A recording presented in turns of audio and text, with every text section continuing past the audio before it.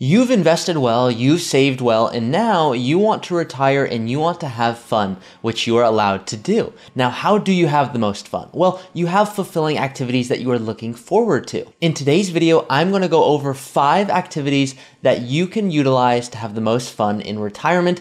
And in retirement, you know I'm all about an early retirement. Not because I'm in love with early retirement, but because I'm in love with you being able to do more with your money. What if you could retire a few years earlier and take more trips, or have more time with family, or do more things that are important to you?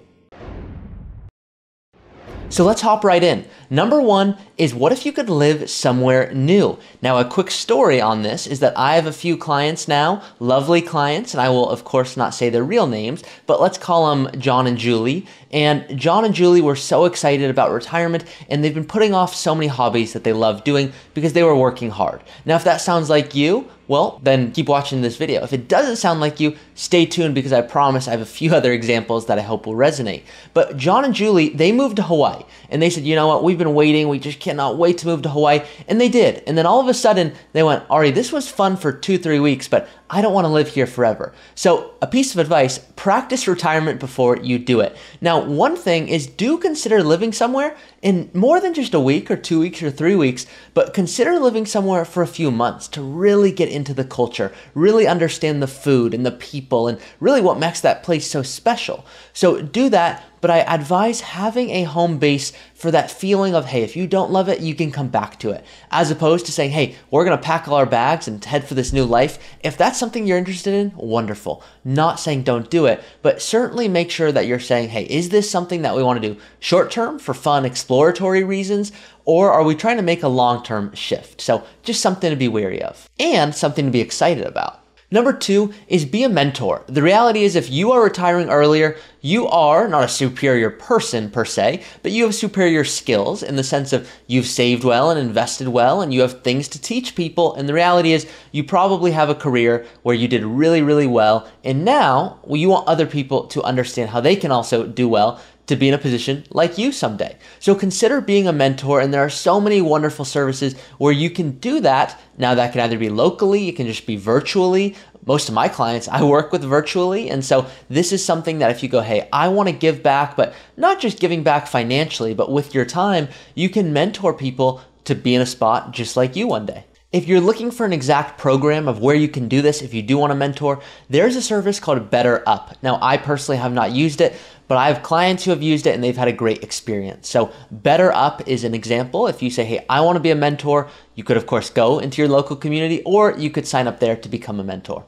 Number 3 is get a part-time job that you enjoy. Now, in an early retirement, you know I talk about health insurance a lot because until Medicare kicks in at 65, we need coverage. And are we going to get it from a spouse? Maybe you're retiring with your spouse and it's, hey, we need a plan for both of us. Part-time income, if you enjoy it, can be a huge, huge benefit financially, but that's not even why I bring it up right now. I bring it up right now because there might be a job that you go, hey, I've always just loved the idea of having a no, or call it low pressure job where maybe you're working at Starbucks or you're doing something else at the golf shop, or you're just having that job that's not stressful, brings in a little bit of extra cash, and it's just something that you've always kind of wanted to do. It just looked fun.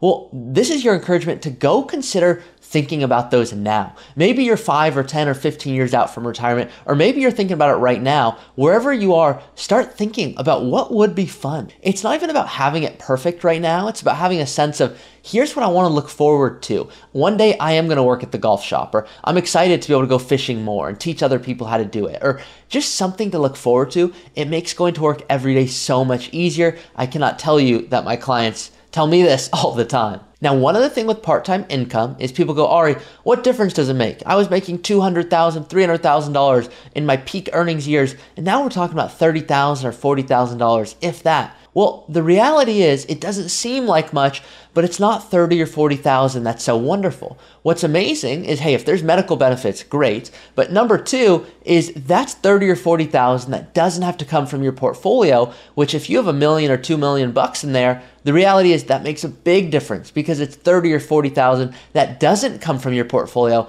allowing that to continue and compound, which is going to yield a much, much higher return than, of course, if you didn't work. But the difference is people go, Ari, it can't make a big difference. The reality is being able to take less from your portfolio, allowing that to compound, that is the best financial move you can likely make at this point. Number 4, and this might be a surprising one to you, and it came from a client. Once again, a client, this is how I come up with a lot of these videos. They suggest, Ari, go make sure everyone knows about this, or tell them about this one thing that if I wish I knew, it would have been so helpful. Well, they told me to tell everyone to start a YouTube channel. Yes, seriously, start a YouTube channel just like I have right here. Maybe it's cooking. Maybe it's something to do with your daughter. Maybe it's something to do with your son or your spouse. And you go, hey, we've got things we want to share. And while we're in retirement, we're traveling. We want to show people how we're doing it. You can use services like Fiverr or Upwork to help edit so that you don't actually have to be doing a lot of that work. And it can be very affordable at a great, not just great price, but at a great value point. So consider a YouTube channel. What's something, and I tell my clients this, I go, let's say you don't want to be on camera or you don't want to start a YouTube channel. What's something you're really passionate about that you would start a YouTube channel on? Not saying you have to, but you love it that much that you would. What is that thing? And people go, oh, I love wood chopping, or you know what, I just love the idea of being able to fish and just, these are things I'm so passionate about. Well, if that's it, you don't have to go make a channel about it, but maybe even film it with a camera so you can pass that down to grandchildren so that you can tell your children, hey, pass these film or these audio clips or whatever it is, something so that it can be a legacy play as well. It's just something fun, and it might seem weird in the moment, but my parents, they did this and they film themselves doing things that they enjoy. And it's fun because right now I don't have children, but when I do, I want to be able to show them that.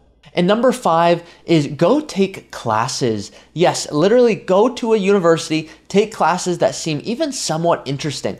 One, my clients have told me it's just nice being around that environment, seeing people learn, and really going back to point 2 on mentoring. What if there's someone that asks a question that intrigues you, and it intrigues you so much, you go, hey, I'd love to mentor that person. Go up to them and go, hey, what's your major? What are you interested in? How can I help you get an internship? Nothing feels as good as giving back. And you don't know it maybe as much as you may think. I'm literally talking to all of you right now.